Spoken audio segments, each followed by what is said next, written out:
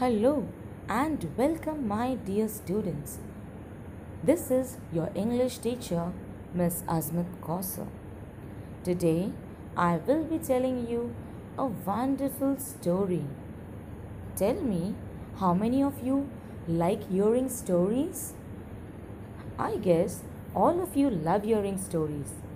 And I guess the most interesting story which you want to hear is about ghosts.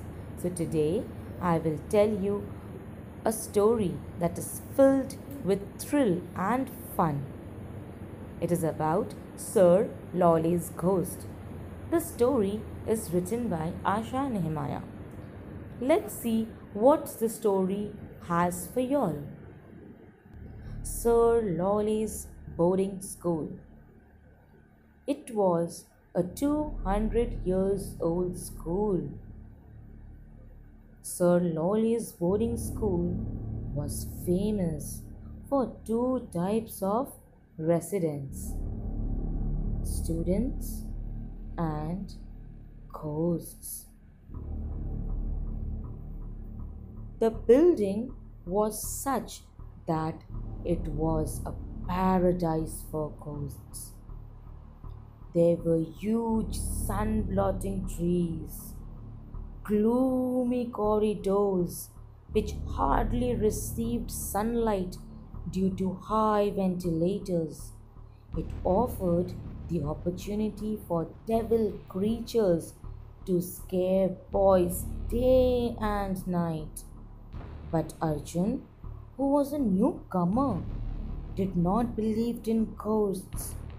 Worst was, Arjun mocked the story of Sir Lawley, who was a legendary ghost that carried a blood-stained pillow.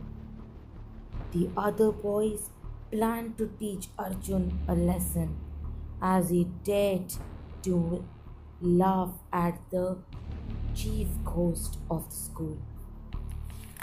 So, a boy named Rohan planned to teach him a lesson. He used his own pillow, a long-handled broom, the kind used for cleaning cobwebs. In order to make the broom invisible in the dark, he smeared the bamboo handle with damp mud. He instructed other boys in the dorm how to behave on the night of the ghostly visit. Rohan practiced how the pillow would appear floating and how terrifying the effect would be. That night, everyone slept late due to excitement, but Rohan was tired by the morning's grueling marathon practice that he slept quite early. When he woke up, he realized he overslept. He saw his alarm clock. It was 3 a.m. Not too late for the ghost to make its appearance. He decided to tiptoe out of his bed, but just then he heard a familiar grating sound which warned him that the dormitory door was being opened. It was unlike for housemaster to pay such a late visit. Then, who did the soft steps belong to? When Rohan discovered the reason, fear crept down his spine, for advancing slowly into the dormitory was a blood-stained pillow, being held by a pair of ghostly hands. He was terrified by the fact that they were not attached to any figure. Rohan fumbled under his bed, wondering any of the boys had decided to start the trick without him. To his surprise, the pillow which he prepared was there only, which meant he was Sir Lawley. Rohan's heart thudded wildly. Ghost! His voice emerged only as a feeble whisper. There's a ghost! He tried again, and some boys woke up. Seeing the pillow, the boys assumed that Rohan's plans was working.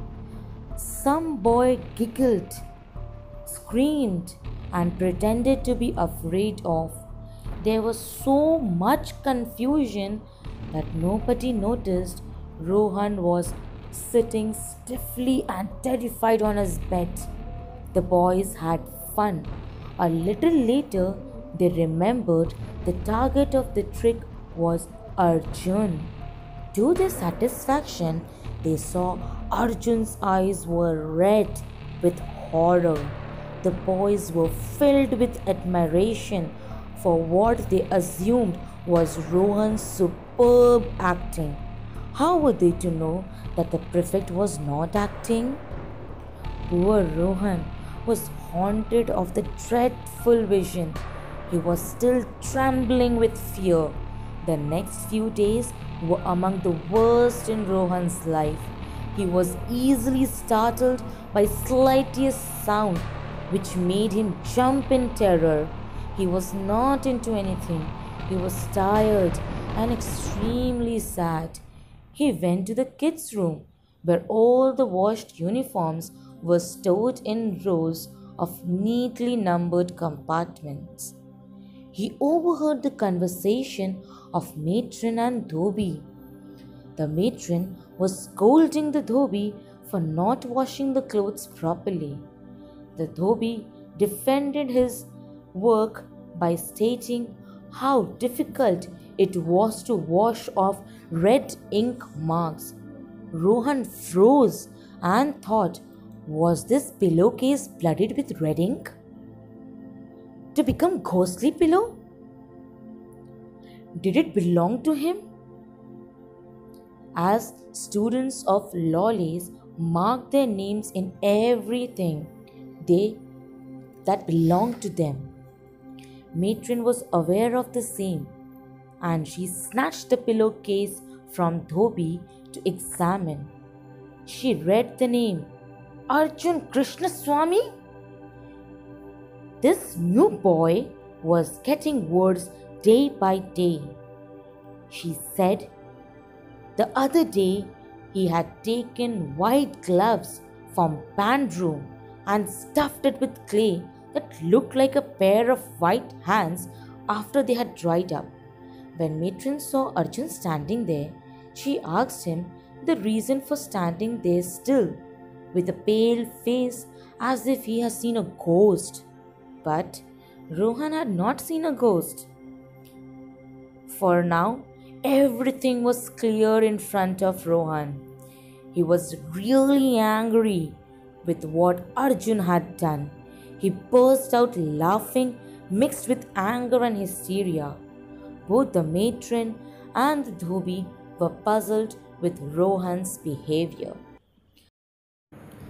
So, students, the end of the story. Now you'll tell me, did the story really had any ghost? Kindly think of it. Till then, thank you. Bye-bye.